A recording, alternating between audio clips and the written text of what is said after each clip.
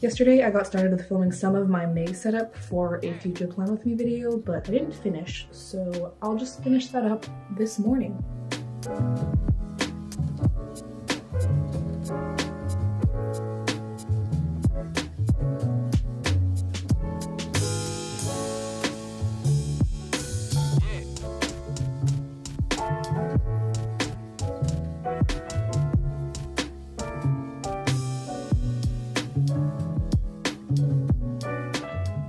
Well, that took a surprisingly short amount of time, so I guess it looks like I can do basically nothing until around 10.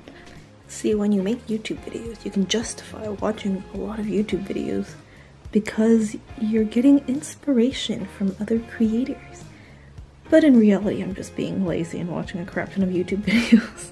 Let me show you how my planning system works. So what I do is pretty much just schedule out each week on Monday with the tasks that I need to do for each day.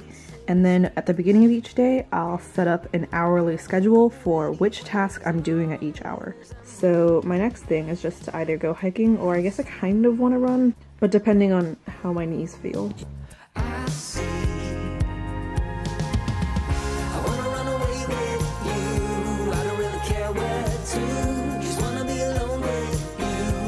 I'm gonna tell myself that I'm doing mostly easy runs and not pushing myself because I don't want to risk my immune system while we're in the middle of this pandemic. But in reality, I think it's just because I'm tired and lazy. That's alright. We're gonna let my laziness protect my immune system. I try my best to keep my mind in my head straight. I've been feeling as of late that all I want to do is go. Now that I have a bunch of free time stuck indoors and I'm not necessarily going to like see anybody in person, I've been trying to learn how to do winged eyeliner. It's low risk right now because I'm not going outside and I'm not going to see anybody, so it's okay if I mess up because no one has to see it except everyone watching this video. Honestly, this kind of reminds me of brush lettering. Like the bristle tip pen of an eyeliner pen is really similar to bristle tip brush pens. But you know, I'm drawing on my eyelid instead of on a piece of paper. Here's to transferable skills. Also, since I'm about to run out of lip balm, I recently got some more from Glossier and it came with this little sample pack of their Cloud Paint cream blushes, so maybe we'll try some of those out. You see, it's you. Now tell me that you see it too. I wanna run away with you. I don't really care where to. Just wanna be alone with you. I wanna run away with you. Something about like prepping my face as if I'm going out in public, even though I'm not, makes me feel more productive, more ready to get work done. Baby shampoo, come and save me. I've been missing lady luck ever since she started hating. I've been waking up too early. I miss our crazy hazes in the middle of the night. The way I usually take Instagram photos is I take about 10 to 20 all at once. One, it helps me with the consistency of my feed because then everything looks like it's under the same lighting conditions because it's been basically taken at the same time. And it just saves me time with only having to get set up one time each month instead of having to do everything in smaller batches. Step one, we open up the windows so that I get some beautiful natural lighting.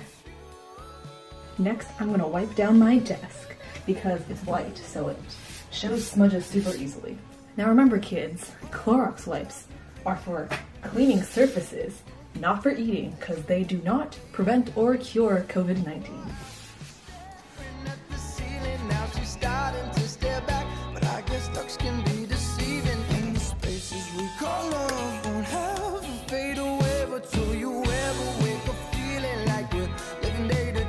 I don't recommend standing on your spinny stool, but I need height to take pictures. Don't do this at home, kids. Baby,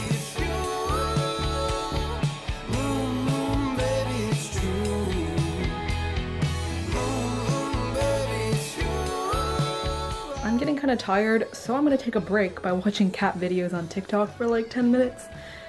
And then it'll be back to taking photos and then editing.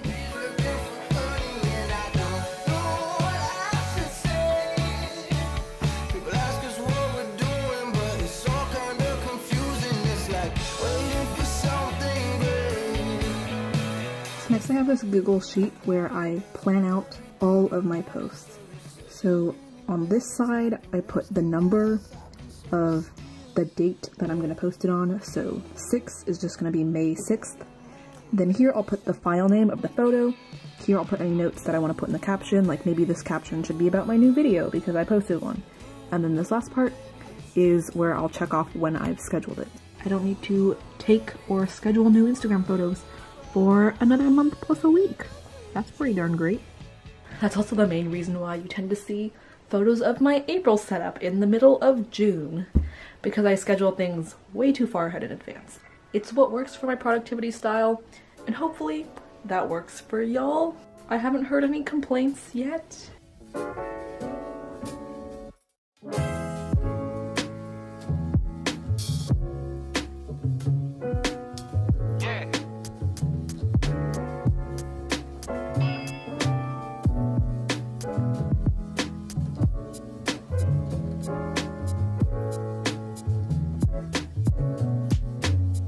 So I kind of forgot I have a paper for sociology due today. I thought I'd like this class because the subject matter is really interesting, but the way the class is taught just like doesn't make sense to me. Basically all you do is watch Michael Moore documentaries and then write papers about the social issues covered. And I don't think the professor ever reads the papers, because on every single one of them, like everyone in the class gets 100% and then a comment that says some variation of like, good job, wow. I'll take a free A, I guess, but like, I do actually want to learn this subject. But anyways, I'm gonna write one more of those papers that is not going to be read, most likely. So, I'm gonna bang this out in 42 minutes before I have a web session thing for UCLA. Let's go.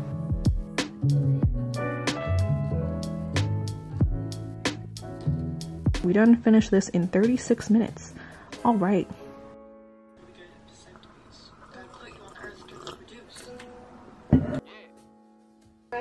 Room to room, we're just going to go over some information about your student orientation, dates and deadlines, and placement exams, and just feel free to ask any questions you have. Overall, a good time. Good use of an hour instead of just spending an extra hour watching more cat videos on TikTok. Now I'm just going to transfer my messy, weird looking scribble notes onto a little post-it note to-do list that I will stick into my bullet journal and move around as needed. I feel like this looks so ominous.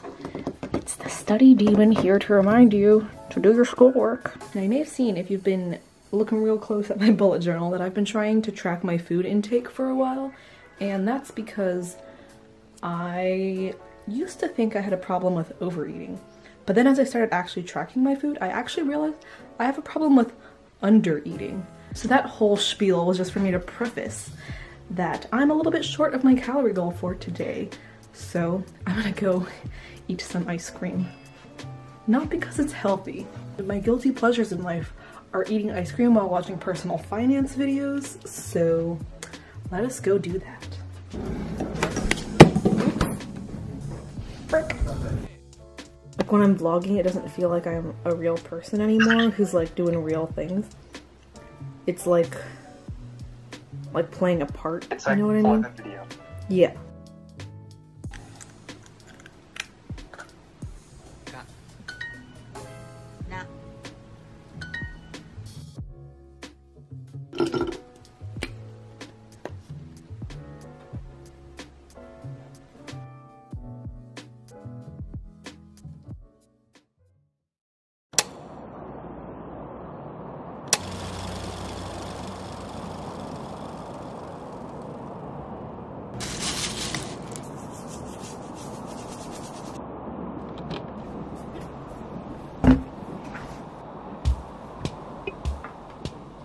I felt a little down yesterday, and I'm still feeling kind of down today.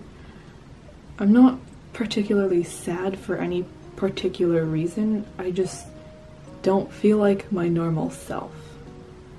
I feel kind of like how I did when I was really burnt out during the past couple of school years, where I just don't really care about anything, and it's just this sinking feeling in my chest of I have to make it through the next day. So we're gonna take it easier today.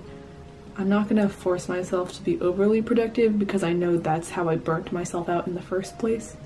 Just gonna let myself go with the flow, do whatever strikes my fancy, whether that be I feel like editing a video, or I feel like doing some extra studying for my gov class or any other class, just because I know that my normal self wants to strive and wants to grow and be better at the things that I do. But I don't quite feel like my normal self today, so if I feel like doing those more productive things, I'll do that. If I feel like playing songs on the ukulele or watching more freaking iPad review videos on YouTube, I'll let myself do that too, because this break is gonna be about unburning myself out, letting myself recover and return back to the person who I know that I am, who wants to strive and improve and grow. So let's get this required gov homework done, and then we'll see where we go from there. Maybe I'll repaint my nails today. Not really that there's something wrong with how they currently are, but painting my nails is just such a relaxing activity. Something about the repetitive movement of it and being forced to just sit still and just exist while I'm waiting for them to dry is very calming. It clears my head.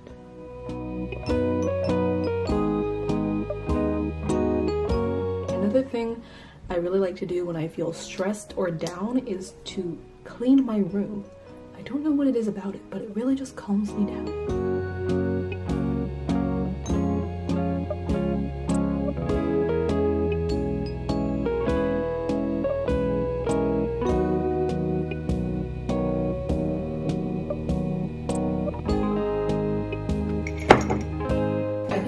Like a few decades since the last time I've washed my makeup brushes, and I'm 17, so this doesn't add up. Possible trigger warning for just slight gross bodily function things, a little bit of blood. My piercing on this side just like didn't have a fun day today. I rotated it 180 degrees just like I did on this side, and this side didn't swell up or anything or do anything weird, but this side was swollen in the morning, and then when I rotated it, it did that. I got these pierced in December 2019, so it's been 5 months and they're still not quite normal, I guess. I tried to change them in like March because my piercer said 3 months would be the normal healing time, but then when I took them out, it started bleeding again on this side, I think. So now I'm just scared and I haven't tried to take them out since then. And now I'm extra scared and I don't want to take them out because it did this. Like, if anybody has insight, please help me in the comments below, because I have an unreasonably large collection of earrings considering that I still have been too afraid to take the starter ones out. Like, should I go see my doctor? I would normally go ask the piercer, but since it's social distancing, they're not open because it's a non-essential service. So what do I do about this? I need to stop stressing myself out. This is self-isolation. I can relax, take a break. Everything is going to be fine as long as my ear hole stops freaking bleeding. Just got this in the mail. Look at that cardioid. I got this new microphone that's a shotgun mic that I can just put on top of my camera. Because it's pretty small, I can probably use it on my vlog camera, although it won't connect to this Canon G5X because it doesn't have a mic input. I'm planning to also invest in a new vlogging camera soon that does have a mic input, so if y'all have any recommendations or tips, let me know in the comments. At college, I'm going to be doing a lot more vlogging style content, and I want to make the quality as good as possible for you guys. Anyways, I'm going to plug this into my gigantic DSLR camera. It's the only camera I have with a mic input, and just see what it sounds like, or hear what it sounds like. I have a YouTube video playing off to the side there, has simulated background noise. So yeah, this is what it sounds like with the mic plugged in. Let me unplug it real quick. This is what it sounds like compared to the default on-camera mic.